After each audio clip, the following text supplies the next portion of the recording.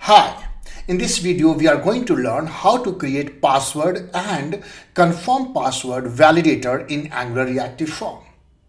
I'm very sure you must have come across this requirement when you need to create a password control and then a confirm password control and then match whether value in both those controls are same or not. If not, then show an error message to the user. So we are going to see that in a very step-by-step manner that how we can implement that in Angular Reactive form. This video is divided into three parts. First, we create a reactive form. Second, we create password match validator. And third, we apply that validator to the form. So let us get it started. So let us start with creating a reactive form for login functionality.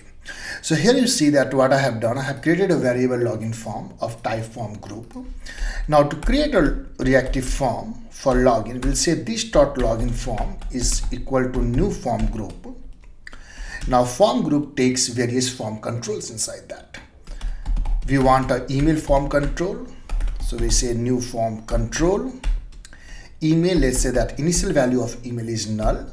And Angular provides you various inbuilt validators which you can apply. One such validator is required. So we say that validators.required means this email field is a required field. And once email is done, let's create one more control, password.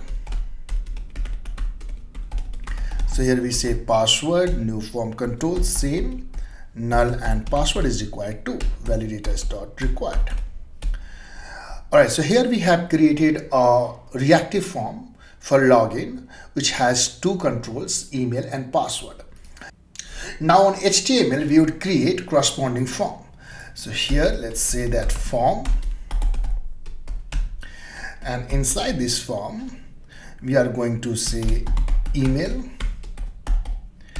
input type text. And this form, we use form group property binding and our form name is login form. So let's put it there and say no validate. So this is for email and this form control name should be email. Next, same for password. And then we say that input type is password and then form control name for password field is password. Great.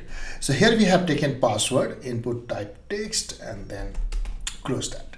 So you see that this login form is matching to this login form for the form group property, and then email and password controls are matching to corresponding email and password control text boxes in the form. We are also going to put a button here. So we'll say that button, and that button is login. And when we click on that button, we say that hey, call login function. And here let's go ahead and create a function called login, and in this function just print the value of the form. So this dot login form dot value. Great. So when user clicks on this button, this login form would be called. Also we can disable this. We say that this button is disabled if form is not valid. So from here let's take this login form and say if it is invalid, then this button is disabled. So far what we have done, we created this form here using form group and new form controls, and then we are using that on the template where using property binding this login form to form, and then email and password, this form control is matched. Then created the button, in the button disabling this button if form is invalid, and if form is valid, when you click on this button, login function get called, and this form value is getting printed here. So let's go here and say that right now you see that login button is disabled because form is invalid. These two controls are required.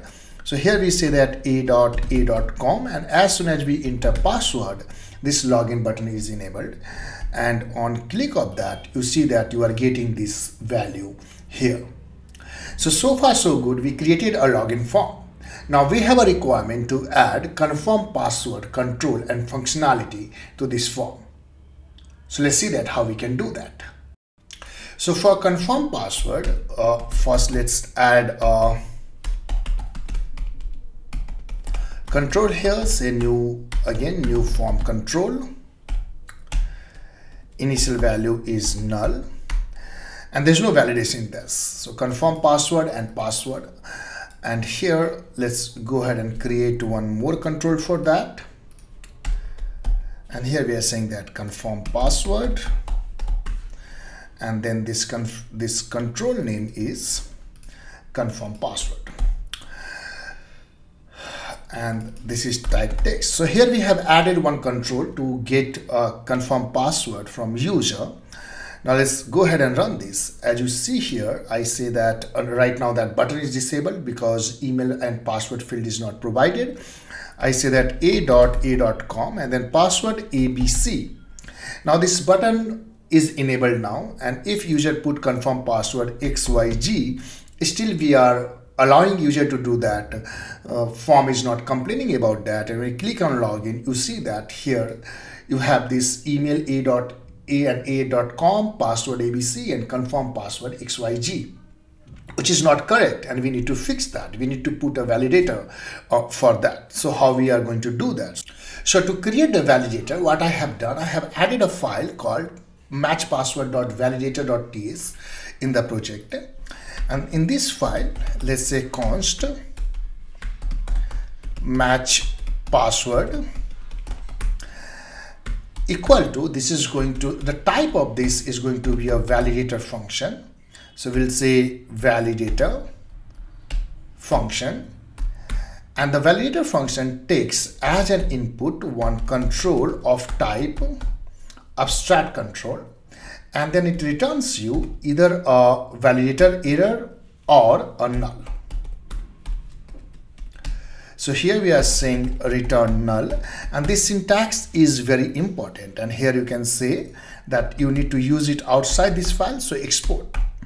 So you see that what I have done, I have created here a function called match password. The type of that is validator fn, and validator fn is actually a validator function you use to create custom validator in Angular, and it takes one input parameter of type abstract control, and it returns you either validation error or null. So this syntax you really need to follow. Keep in mind. Once again, the type of function is validator fn. It takes one input parameter of control of type abstract control, and it returns you either validation error or null. So here if you go to this validator function, you can see that it returns you validation errors or null, which we are returning from there, validator error and null. Now what we need to do is, we need to read values of those two controls. So we'll say that password equal to control dot get, and the control name is password. Then let confirm password is equal to control dot get, and from here you see that this is confirm password control. So here we are passing confirm password. Okay, now you need to do the checking whether password dot value, if password dot value is not equal to confirm password dot value, then we need to return error message. So here we'll say return, and let's say we say that return password match error as true. So here we can return, if these two are not same, then return password match error true. Also here we can do one check that whether password exists or not, and confirm password exists or not. All right, so what I have done here, if you look at password and confirm password, and then whether this value is same or not. If they are not same, then we are returning a password match error of type true. Otherwise, we are returning null. So this is the validator, custom validator you have created. Only thing you need to keep in mind that a type of function is validator fn. It takes one input parameter and it returns your validation error or null. And here you are putting your own business logic. Line number 12 and 13, you are reading those controls and then just putting your business logic to find out whether there is an error or not. All right, so once you have created this validator function, go to app component. And after this, in the form, you say that, hey, validators, you need to put this validator on the form. And here you can say that validators, and your validator name is match password. So take it here and put it here, match password. So here I have put that match password as a validator to the form. All right, so in the output now you can see that here if I put a@a.com, password is ABC, and if I say confirm password something else, you see that this button, login button, is not getting enabled. It means our validator is working. We have created that validator and applied, and that is working. If I put here ABC, then this login button is enabled, and here in the output you can see that you have your confirm password and password contains the same value. So we created reactive form, we created the validator. Next, let us see that how we can show an error message to user if this is not matched. So for that, what we do, go to HTML here, and let's say that below here we say that span password does not match, and this span should only be displayed *ng if this login form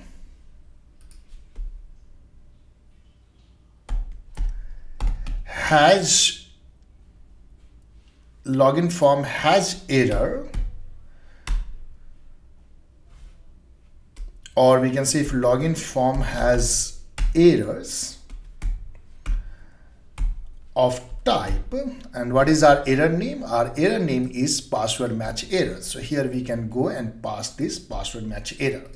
So if this form has this password match error, then so password does not match.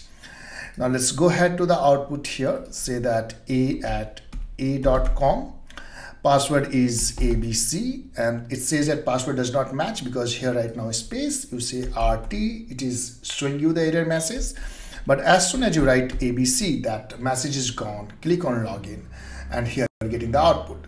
So here we applied that using login form errors and then getting this password match error, passing that to *ng if. All right, so here you created a password and confirm password validator. Step 1, you created a reactive form. Step 2, you created the validator here. Pretty simple, and then you applied validator on the form here, and then displaying the error message right here. So in the description of this link, you can find GitHub repository for this project. You can download and play around that. So I hope you find this video useful. Please like, subscribe to this channel, and also let me know in the comment on which topics you want me to create next videos. So thank you so much for watching this. I hope it is useful. Thank you.